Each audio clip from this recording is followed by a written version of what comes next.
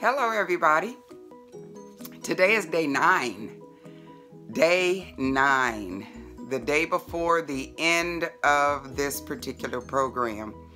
I hope everyone is having a successful time of it. A few of you are struggling a little bit, but that's okay. That's normal. That's normal. And this is my philosophy. If you struggle during one episode, the very next eating situation, try to get back on it to finish strong. Finish strong. If we didn't do the things that we were supposed to over the course of the last several days, today is day 8. Let's see if we're 100% compliant today and then 100% compliant tomorrow. Even if you're not seeing the kind of weight that you want to lose right now, your health is being impacted by what you're doing. So please don't give up on the things that you want just because your weight is not moving the way that you want. Mine didn't move for over a year and a half. Let that sink in. And I coach a lot of people in a little group of mine, and they are losing weight left and right. And, you know, I'll lose 15, 20 pounds, and then here comes steroids, and then I gain 15 pounds in less than 3 days and try to get off it, and then feel sorry for myself and go to a restaurant and eat something and gain a little bit more. Then I'll spend a long time getting those little 15, 20 pounds off, and then the cycle continues. It happens to us. It does. The things that are put in food, oil, salt, sugar, those 3 things, especially in processed food, they're designed to make us want more. They're designed to make us continue to go after that stuff. You know, a lot of doctors talk about those dopamine hits that we get when we eat those kinds of things on a regular basis, and it's almost addicting, if not definitely addicting, and it's hard sometimes to get that stuff out of our system. That's why when you do programs like Mary's Mini, that helps us to sort of get those things out of our system in a way. I don't know how many of you follow Dr. Doug Lisle. He's a psychologist, but he does have a little situation where he talks about what happens to people when they find themselves in this state of cognizant dissonance is what it's called. It's where you do something and you know you're not supposed to do it, and then you end up feeling really bad because you did it, but then for some reason you do it again, and then you end up with that cognitive dissonance again because you start feeling bad about what you've done. And then you're in this total state of feeling bad about your decisions on a regular basis. He wrote a book called The Pleasure Trap, along with another colleague of his. I can't remember the other doctor, but there are 2 of them who wrote that book. And he has this chart in it where he explains what happens to us when we get caught in the middle of that eating thing, when we get caught in the middle of getting stuck with all of that junk food in our system and in our brain. He has these stages that he talks about. So he says that, and he starts them off with someone who actually is following a really good whole food plant-based diet, and you're moving along and you're moving along, and then all of a sudden you start tasting some things that you're not supposed to have. So when you're moving along the way that you're supposed to, you're in what he calls phase 1. So phase 1 is we're eating well, we're doing well, and we feel good about what we're doing. And then all of a sudden something happens. We go to a potluck, or the holidays come upon us, and we start with the mindset of moderation won't hurt. I can have a little, and then I can have a little more. And those of us who have had that addictive reaction to those things with the salt, sugar and oil and all that processed stuff is going to start hitting our brains in a certain kind of way. And so we taste a little and taste a little, and then before we know it, we're wanting more. And then we end up finding ourselves in what he calls phase 2, where we're just enjoying what is going on with us because those dopamine hits are getting to us left and right, and we're just in this state of euphoria because, yeah, this feels right. All this bad stuff really, really feels right. But then after a period of time, when you start doing that, then that starts feeling normal again. We don't get the dopamine hits anymore. It almost feels like, okay, this is my norm. This is the way it's supposed to be. You know, when we're still, that initial moderation thing has put us into a new state of normal where we feel like it's okay for us to have this processed stuff and this all these things with the sugar, salt, and oil that draws us in so much. And then that's where some of us start to feel like, you know, we start to feel bad physically. You know, our brains are saying, okay, this is kind of normal, but I've got to get back to what I know I need to do. But that's when it's kind of hard, because then you go into stage 4. And then stage 4 is where you're fighting to try to get back to a whole foods plant-based diet or a really good regimen as far as your eating is concerned. And then it starts feeling weird again, because it's like it's good for you, but it doesn't feel good. It feels like something's not right. And that's where you struggle. And he says a lot of people never make it out of stage 4.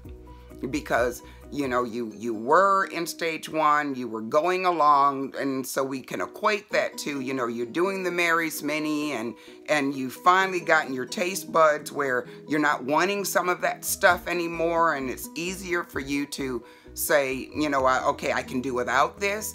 And then you put yourself into that stage 2, where it's just exciting, but then stage 3, it's like, okay, I need more and more because I'm not getting as much as I was getting before as far as the dopamine hits are concerned. But that's stage 4. Stage 4 is where you're wanting to get back to where you were. You're wanting to get back to a whole foods plant-based diet.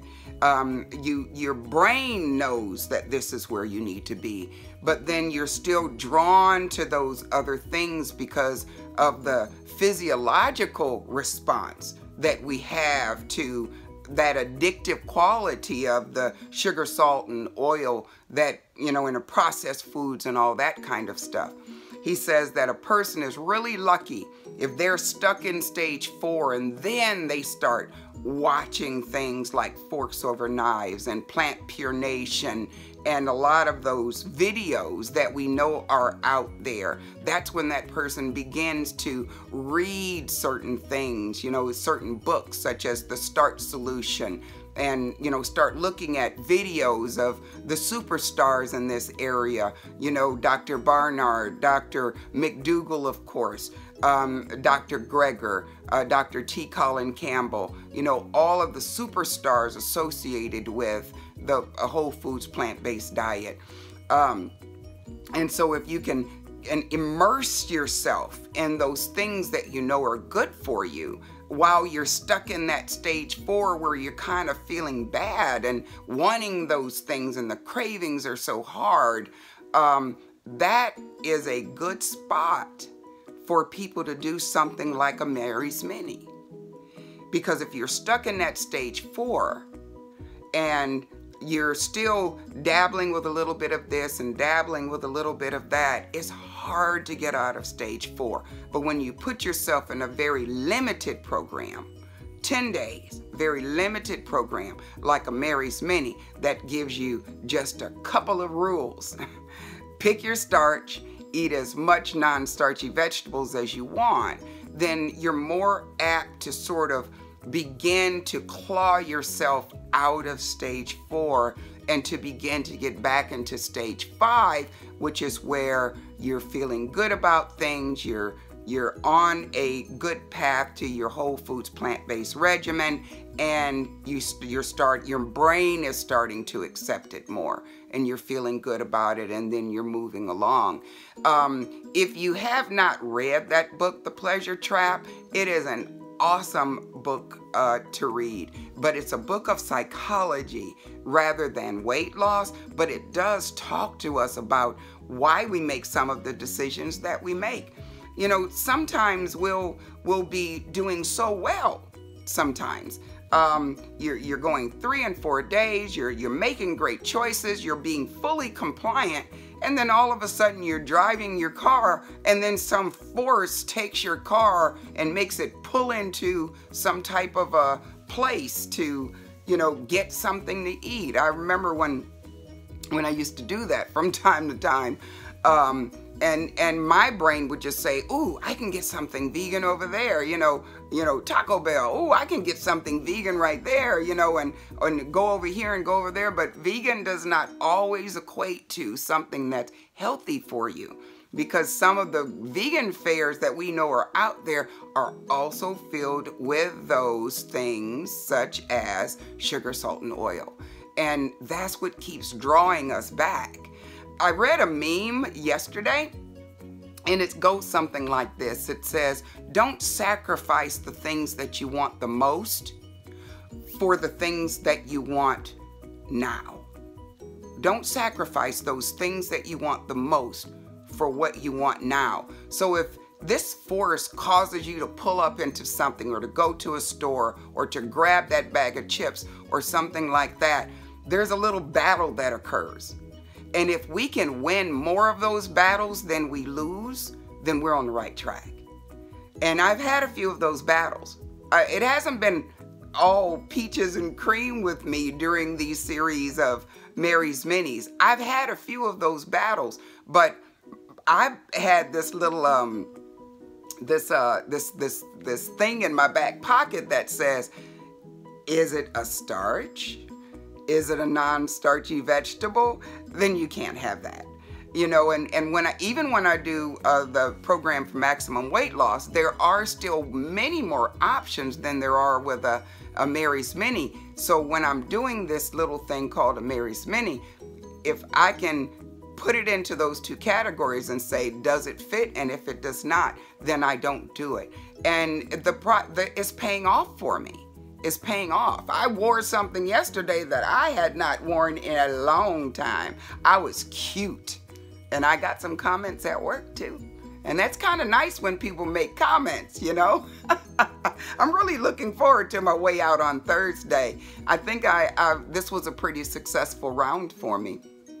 And so if you have been compliant most of this past 8 or 9 days, if you've been 8 days, if you've been compliant most of this time, and you might have messed up a few times, it's okay. Just be as compliant as you can today and tomorrow. Just try your best to do it. It's worth it. It's so worth it. One thing that I tell people sometimes, why did you start this? What's the reason why you started? What is your why? If you know without a shadow of a doubt what your why is, write it down. Spend some time today and write down your why. And then after you know and you've written it down and you know exactly why you're doing this, whenever you get ready to start to do something that you know is not compliant, or you know is not going to work toward your success, go pick that thing up that you wrote and say to yourself, is this contributing to what I want to achieve because of my why? I know my why, and I'm going to try my best to keep at this until I'm in a healthy weight. And so, because my numbers are great, I just want them to stay that way. And when you get over 60, and I'm going to be 60 in a couple of months, when you get over 60, your body's not as forgiving when it comes to obesity, even if all the other stuff is going well.